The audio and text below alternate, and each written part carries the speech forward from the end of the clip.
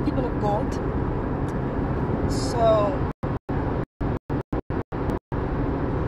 I wanted to discuss more about my post that I posted earlier today on Instagram.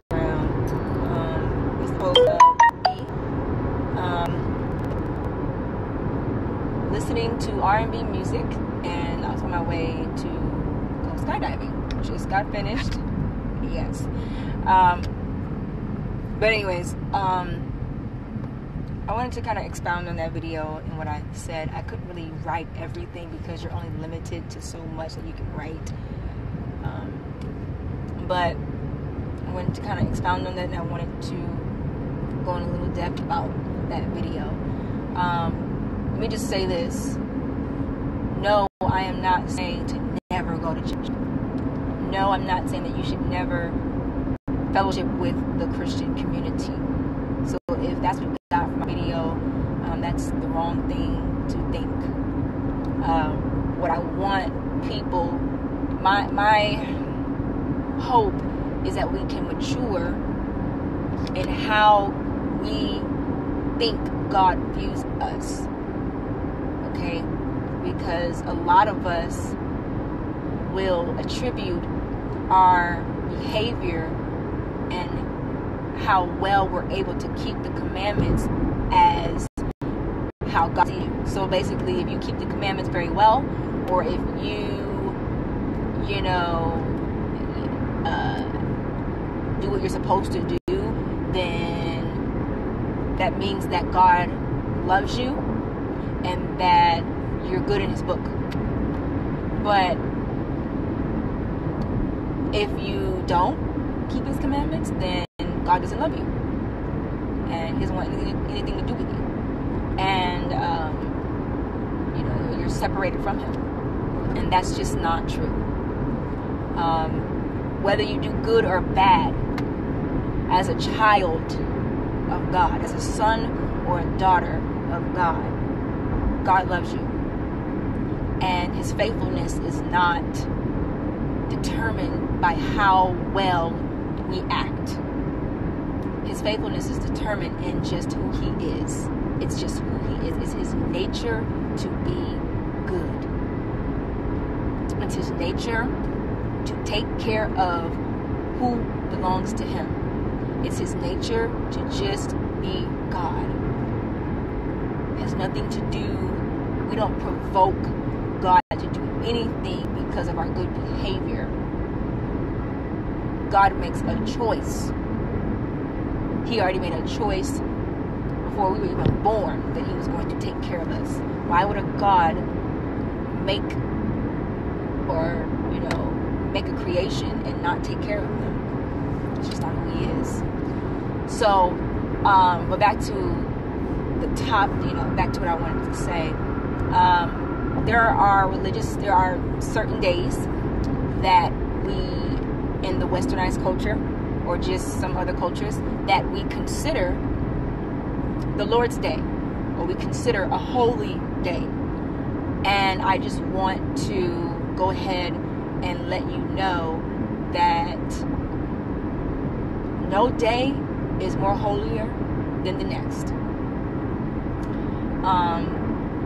When David was talking about this is the day that the Lord has made, I'm leaning towards my thought process, and what that means is that every day that you wake up is the Lord's day, because He made it. If God has allowed you to wake up every morning, that is the Lord's day. This is the Lord's day. This is the Lord that this is the day that He has made, because He has given you another day to live. You know what I'm saying? So why do we only want to specifically honor God on a specific day when we can take it up a notch and honor Him every day? And I'm not talking about honor Him with sacrifices or rituals. I'm just talking about every day in your heart, you know who you belong to. And you have a heart for him, and you desire him, and you trust him, and you rest in him. You trust that, wow, my God has me. He's taking good care of me as his child. And so what we have done is we have specified which days, even the Bible talks about this. It doesn't really matter about which day you choose, whether it's a Saturday, a Wednesday, a Monday, a Sunday. No day is holier than the next. Whatever day that we as brothers and sisters in Christ, decide that we're going to come and fellowship together, doesn't make it more holier. If you want to worship God on a Tuesday, doesn't make it any more holier. Just the fact that you belong to God, that's it. You know what I'm saying? I don't think we really understand the how big it is to belong to the Father. I don't think we get it. I really don't. I don't think we understand just how big that is. You know what I'm saying? And so we put up these rules and these rituals, and that makes it more holy. Oh, you know what? It's Sunday, and because we got our gospel music on and got our church clothes on, and we done checked off the list of what it means to honor God and what it means to look holy and what it means, to do the will of God or whatever, then we're good. No, honey, let me tell you something. You're good in God's book not because of a day that you celebrate, not because of the music that you listen to. You're good in God's book because of your faith in Jesus Christ, period. Your faith in Jesus Christ is the highest currency that you will ever need. That's it. That's it. And so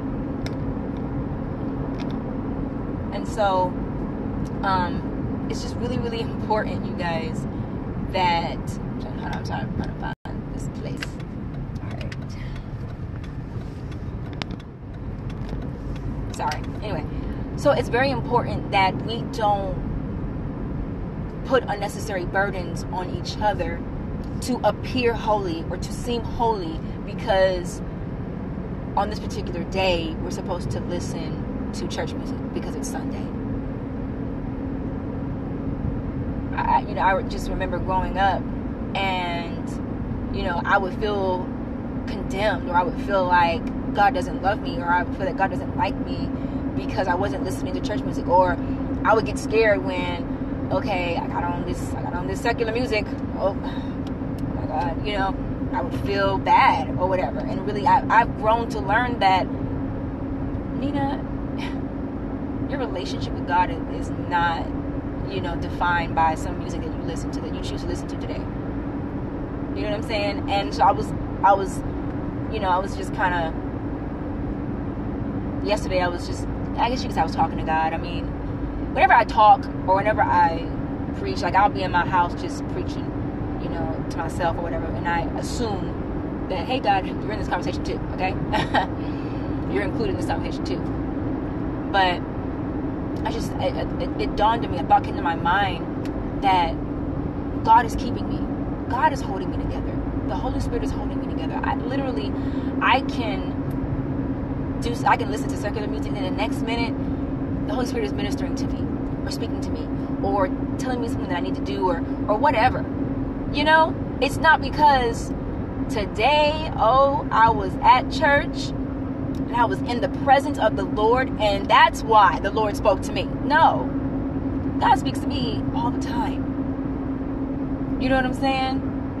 When I say all the time, what I mean is there's no particular time period, or I'm not, because I do something, that doesn't make me good enough for God to talk to me, or for God to use me, or for me to seem holy to God, and okay, she's good today because she went to church. She honored today with me. So no, I'm good with God because of my faith in His Son. Period. That's it. lot of us, we have idolized our traditions instead of resting God's promises. This whole year, for the most part, God has been just kind of reminding me to rest in his promise. Rest in me. Trust me. You know what I'm saying? Now, I'm not sitting here telling you to do what I'm doing. You know? So, I made that post not so it can give people an excuse to not want to go to church or fellowship with the body or have some type of accountability or no, still do what the word tells you to do. You know what I'm saying? But don't let these rules, don't allow your life to become about following rules. Let your life be about faith. You know, that's what we need to do is faith. Let faith rule our life, not a whole bunch of rules. You know what I'm saying? And so, because we grow from faith to faith, we grow, we mature. So, once again, I'm not telling you to do what I'm doing. If you know that certain music, you know, is like a stumbling block for you, don't listen to it. You know what I'm saying? What I can handle, you may not be able to handle. You know what I'm saying? Or if you know that in this season you need to be in church every Sunday, every week, or every week, then do that. If that's what you need to do, then do that. I'm not telling you to not go to church. But if you do miss a Sunday service, what I am saying is, if you do miss a Sunday service, or if you do miss a Wednesday service, do not feel condemned. Jesus did not come to condemn us. He came to free us. That's what he came to do. He did not come to condemn us. He came to free us. So, you know, at the end of the day,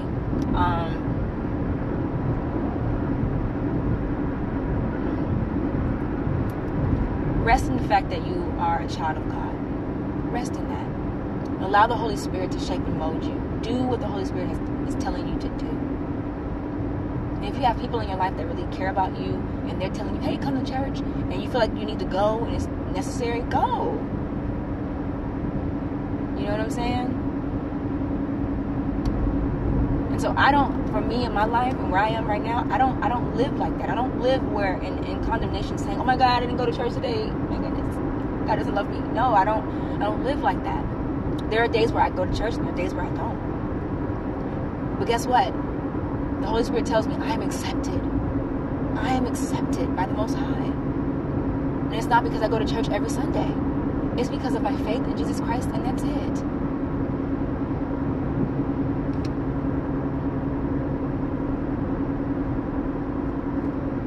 And I'll be honest, you know, us fellowshipping with the body or whatever, is in my opinion, is very important. It's very important to fellowship with your brothers and sisters in Christ, because what God will do is he will create accountability, and he will also create.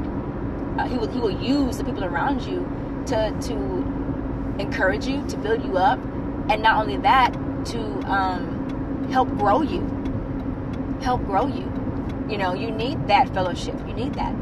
But it doesn't always have to be in the form of an established church building. There are so many people that there are people that don't go to church, but they still fellowship with the body. They still have their Bible studies. They may meet at a house. They may meet at a coffee shop. They may meet at a library. There's so many places where we as a body can meet. It doesn't have to be at an establishment. You know what I'm saying? In order for it to be seen as church, it doesn't have to have, we have praise and worship in the beginning, then we have a sermon, then we have the benediction, it doesn't have to be that, like that, in order for you to grow in God. And let's be honest, God uses everything to mature his church. He doesn't just use you going to church every Sunday to grow. He'll use your life. He'll use your job. He'll use, your life experiences to grow you.